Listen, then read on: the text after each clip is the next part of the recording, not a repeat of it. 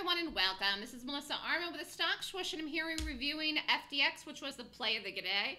Set up very well in here and actually swooshed, so it's not earnings season, but it will be in 2 weeks, and then we're probably going to see a lot of swooshes. You learn when a swoosh is and how to play the swoosh in the Golden Gap course.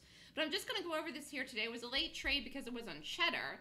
Again, first of all, this was a short. Just want to show you here. Stock closed the night before at 255.73. Boom.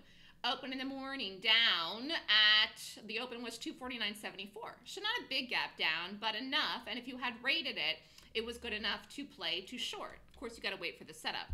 Anyways, this set up really nicely in here. And again, get the drop. So you could have held a little bit longer, It tried to go. I still think this is more room to possibly go in the day, but I always like to play the morning. I say get in, get out. We want to move, we want a money move, and 10 o'clock is a critical time to be watching for trades, whether to get in or to get out.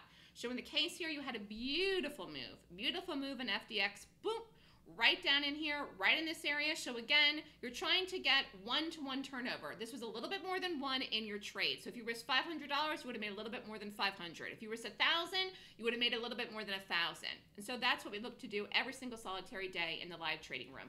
Again, mostly focus on shorts in the room. However, I'm not opposed to doing longs. Occasionally, we will look at a long in the room, and occasionally we will do one if it's a good gap, but only focusing on gaps. Again, I usually watch the bearish gaps first. Actually, this looks like this is setting up in here right now.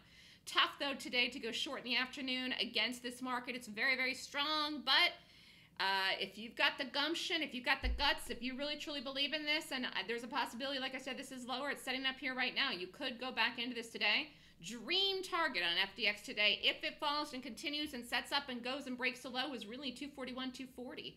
So I think I said everybody just leave it, but this... I mean, this looks lower. You can't deny it. It's breaking right in here. This will close today with a red bar. Whatever the size is, I don't know.